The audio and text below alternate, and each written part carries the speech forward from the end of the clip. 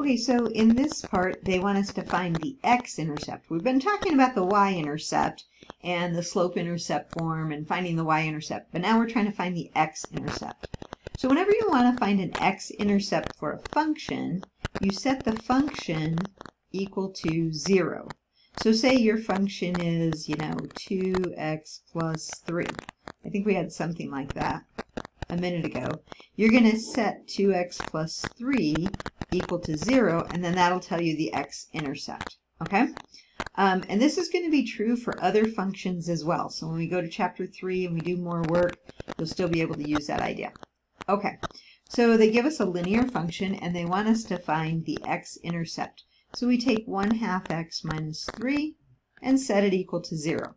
Now we're going to solve that. So 1/2 x equals 3, multiply both sides by 2, and so we get x equals 6.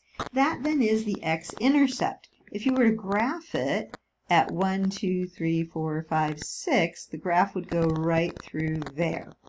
Okay? You can play around with the graph more, but that's what would happen. Okay. Okay, I'm going to talk just a little bit more about this.